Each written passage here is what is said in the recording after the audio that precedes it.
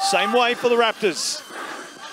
The missed pass goes a little low. Good spin out of the tackle, and now out to the wing. It's Dixon crawling his way 10 metres from the line. Same way for the Raptors.